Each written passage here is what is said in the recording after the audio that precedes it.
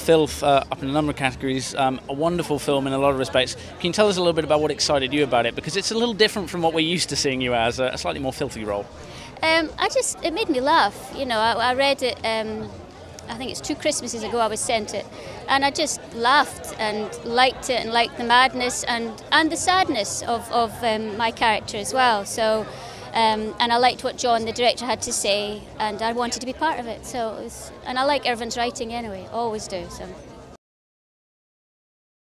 Is it like working with James? Oh, great! I mean, he's a fantastic actor, and he's very concentrated. Completely in the character, but full of fun as well. You know, he can relax and switch off too, so very, very easy to work with.